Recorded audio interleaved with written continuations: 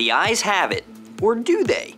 We talked to an expert on facial recognition technology and its forensic applications. Seeing isn't always believing. Make sure that you're looking at everything with a critical eye and taking things with a grain of salt. A growing trend, deep fakes, what they are and how to spot one. And one class down, another lined up and ready to go. NFSTC at FIU's second ROTC internship kicks off later this month. This is your Forensic Update.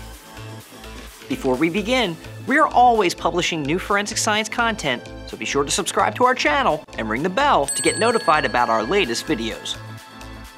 Hello, and welcome to the Forensic Update.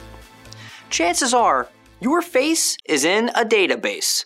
Mugshots and even driver's license or ID photos are stored in local and state databases. In certain circumstances, these images could be used as an investigative tool using facial recognition technology. We talked with Brendan Clare from Rank 1 Computing about how investigators may use it forensically and the limitations of the algorithms.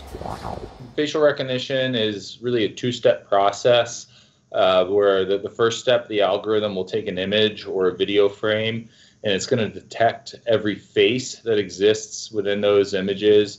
And then for each detected face, it's going to create a representation, often called a template, that encodes the facial characteristics of a given face. The other portion of automated face recognition is comparing the two templates, which the algorithm, it'll receive two templates and it'll output a measure of similarity between the two.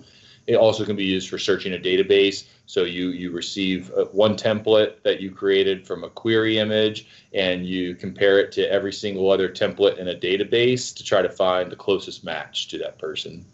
That person is going to need to be in an existing database that that agency has access to. So that may or may not be the case. And then if they do, they're going to get back a list of results and they're going to have to manually inspect those and do a real adjudication of whether or not this is the same person. So the technology is a post-incident forensic tool that is very much a manually driven process. It's automated in the sense that it'll exhaustively search the database, it'll bring back the most similar images, but it's not at the point, nor will it be anytime soon, that we're going to trust the algorithm to have the final say in the matter. A human sits in between that decision-making process. You can watch more from Brendan on this topic in an upcoming special edition of Forensics. Making fingerprint collection faster and more portable are critical updates for the Special Operations Command. The group is developing a contactless smartphone app that would allow operators in the field to take images of fingers. SOCOM wants to eliminate heavy, bulky gear and reduce cost and inconsistencies found in the current sensor-based technology. While a request for information was released late last year, SOCOM may be looking for more innovations and ideas in the next few months. Doctored videos known as deep fakes can be difficult to detect. We sat down with NFSTC's Matt Rudell to understand the issues and challenges deep fakes can present to digital investigators.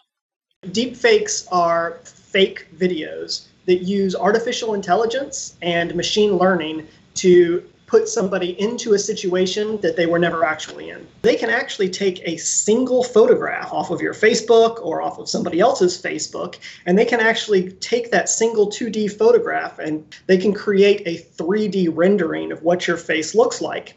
Once they do that, they can take that 3D rendering and they can rotate it in virtual space and basically make you do anything that they want you to do. For the human eye, it's very difficult to spot what videos are real and what videos are fake. As a matter of fact, it's getting so good that most people, if they're showing them the video, they can't tell for sure if that person was actually there or not. So obviously, this makes it much more difficult for the forensic analyst who's going through a whole slew of videos to determine which ones are real and which ones may have been manipulated or faked.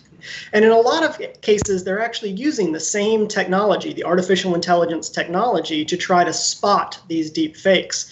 The way that they do that, it depends on the technology they're using, but the most common way of doing this is actually looking for resolution differences between the individual that has been placed in the video and the video that's around that particular individual. So using some of the forensic tools that are out there, you can actually go through and look at several frames in a video and find where these resolution differences are located. It's a very complex process, and it's time consuming. It takes a lot of time. So being able to spot these deepfakes is something that is very difficult, but the technology is out there.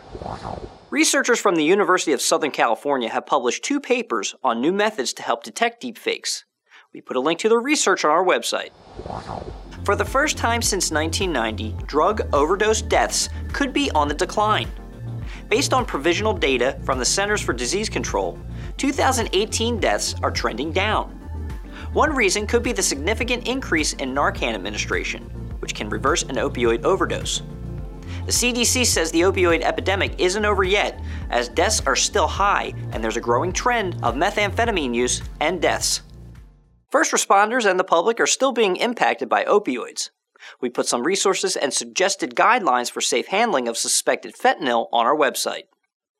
The second class of ROTC cadets will be arriving at NFSTC at FIU later this month. In its 10th year, the Biometrics and Forensic Internship is a unique hands-on learning experience for these future military leaders. You can catch up on the first class and stay up to date on the second on our Facebook and Twitter pages. From all of us here at NFSTC at FIU, I'm Bill Duffin. Thanks for watching this edition of the Forensic Update.